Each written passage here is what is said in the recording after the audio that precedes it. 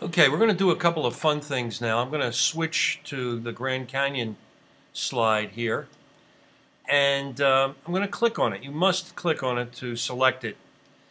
And so I just noticed that this is sort of over a little bit too far. Let's put it in the middle. Better. Let me save it.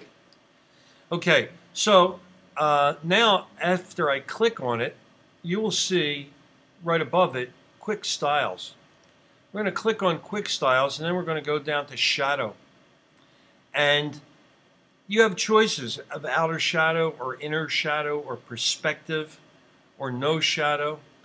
We're going to choose the outer shadow, and we're going to choose this one here, which is down, outside bottom right. If you hover your mouse over these things, you will find what they're supposed to do. I'm going to click on this one. And I'm not sure you can see it exactly, but there is a shadow on this. And then I'm going to click on Shadow Options, and I get this format picture with shadow clicked, and it's outer, and it's color. But what I need to do is I need to make it bigger. Well, 200 is way too big, but if I cut it down a little bit, you will see, I'm going to use this, you will see slowly as I get this together that the shadow is coming out of the bottom of the picture. Now, it's way too dark. It doesn't look that good. But if I move this up a little bit and blur it a little bit, look how much better that looks. Looks like it's standing out.